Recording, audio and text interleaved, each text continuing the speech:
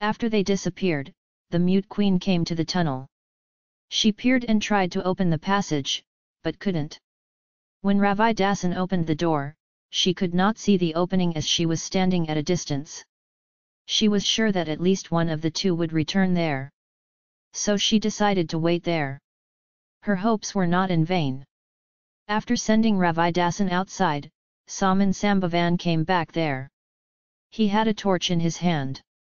But it burned fainter than before. He spoke so boldly to Ravi Dasan.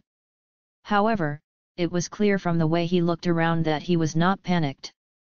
Near the opening of the tunnel he sat down in panic. The light went out for a while. Then he often looked up at the calculator on the top of the wall. The light that came in through it was fading little by little. After the light had dimmed well and the sun had set, he began to reopen the tunnel. Now Mandakini came and stood near it. The path is open, Ponniyin Selvan went down into it. Then in that dungeon, very recently, he heard a lingering screech. Ponniyin Selvan has seen many horrors in his lifetime. Yet he had never heard such an unearthly sound. It seemed that if there was such a thing as a ghost and a voice, it had to be like this. When he heard the voice for the first time, Selvan hesitated, he waited until the echo stopped. When he heard that voice for the second time, all the hair on his body stood on end. After hearing it a third time even more recently, his resolve was shaken. He started running blindly in that dark dungeon without paying attention to the direction. As he disappeared, the dumb queen went down the path. After going down some steps it was flat. She said leave it and walked away. Ponniyin Selvan saw her come down and came back, walking so quickly that he could not have caught her. It seemed like a not so distant dark road to hell. But there was an end to it. Above where the steep wall ended the gap was slightly visible. A few steps were also visible. As he climbed through them, he suddenly hit his head. Small gaps were found between the steps of the underpass and the headland above. She entered one of them and came out. Huge giant figures were seen all around. As she had seen gigantic statues in the island of Elam, the sight did not shock her. She carefully observed where the path she came out of ended. The 10-headed Ravana was carrying Kailayangiri with his 20 hands.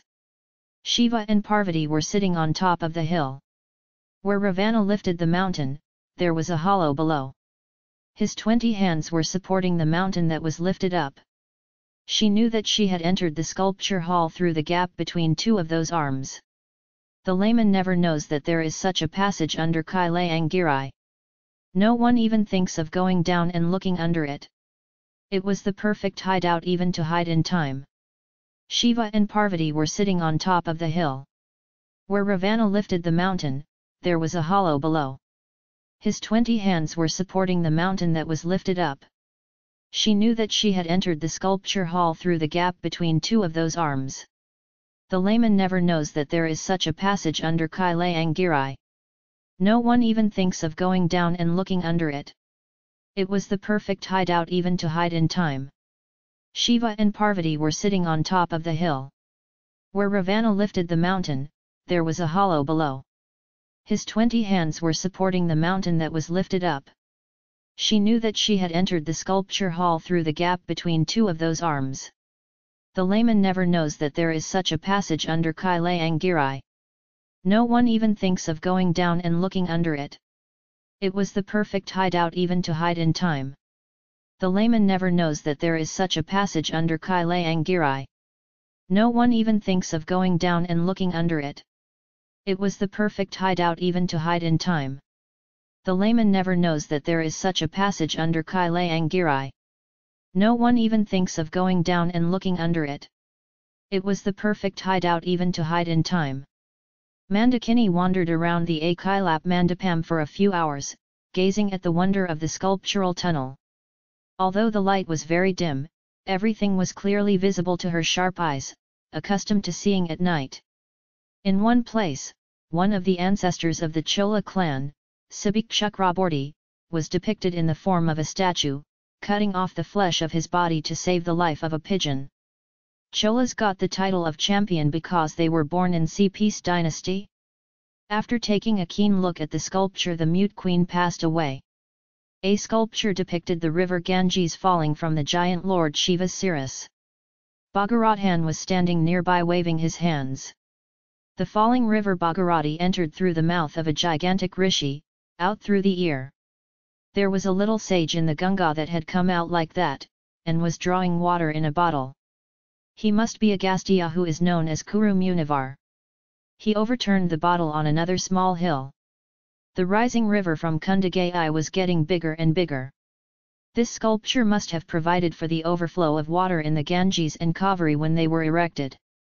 But now there is no water in them. The Kaveri stretched and meandered its way through rocky outcrops and wooded oases. There were many Shiva temples on either side of it.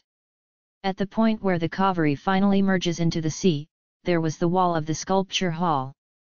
Suspicious of something, the dumb queen pressed her hand against the wall and a small door opened. The exit through it is the palace garden. Beyond it were seen the noble vaults of the palace more recently. She looked around. In the light of the faint dusk evening, it was clear that there was no one in the garden. Here too the trees were broken and fallen, just as they had fallen in the garden of the gardener. Therefore anyone in the garden could not have seen her emerge from the sculpture hall. She stood by the sculpture hall and waited for it to get dark. Maybe that Yamakangaround with work in hand will come. Therefore, she often peeked into the sculpture hall as well.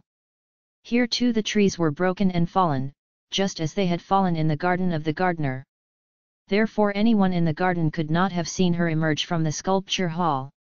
She stood by the sculpture hall and waited for it to get dark. Maybe that Yamakangaround with work in hand will come. Therefore, she often peeked into the sculpture hall as well. Here too the trees were broken and fallen, just as they had fallen in the garden of the gardener. Therefore anyone in the garden could not have seen her emerge from the sculpture hall. She stood by the sculpture hall and waited for it to get dark. Maybe that Yamakangaround with work in hand will come.